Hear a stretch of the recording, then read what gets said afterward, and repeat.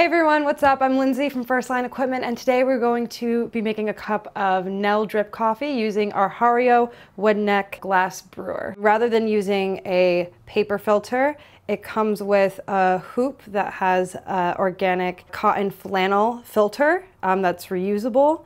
That's where the Nell part of Nell drip comes from. It comes on this little hoop with a nice handle. The box comes with a scoop too that has measurements for 8, 10, and 12 ounces of coffee. But we're going to be weighing out our ground Fatto Bene coffee here at First Line. If you're opening up this for the first time, you'll want to boil your new cloth filter in hot water for about 5 minutes just to sanitize everything.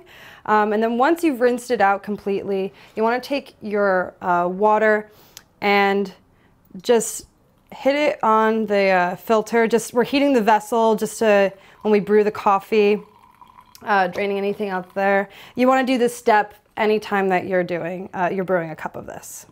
So once that just runs through, you're going to empty out the water, put the hoop back on, and we're ready to get started brewing. So we're going to be using 20 grams of freshly ground coffee. These pour right down into the filter. We're going to load this up onto our scale.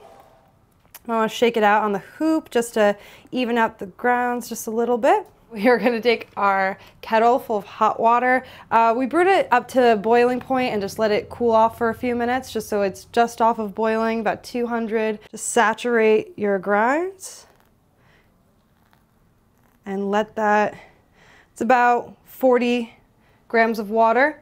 And we're going to let this bloom. Actually, it's rising in the filter. It's really beautiful. We're going to let that bloom for 30 seconds just to let the oils really concentrate and pull through, degas all the carbon dioxide that's in there. This could be your little morning facial ritual to smell your coffee in the morning. What's nice about the cloth filter is that it actually allows the coffee to expand more, and it expands with the coffee itself.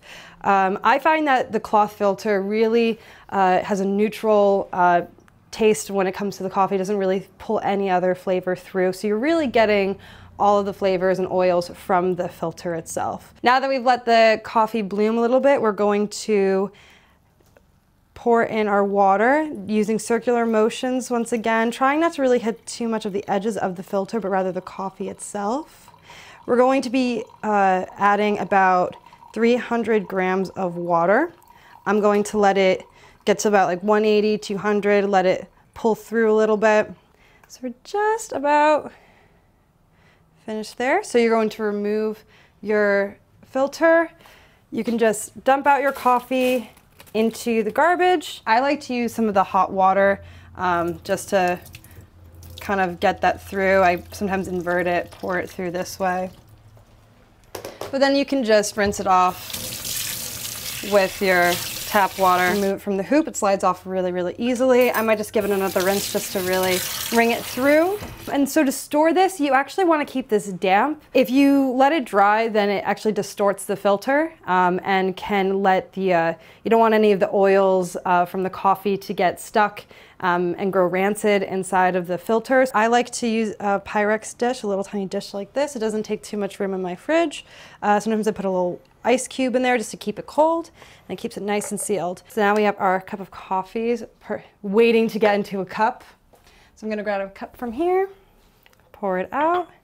Oh, it smells so nice. So this coffee is just waiting to be enjoyed. So there you have it. Enjoy your Nell drip coffee using the Hario Woodneck brewer. Hope you guys enjoyed the video.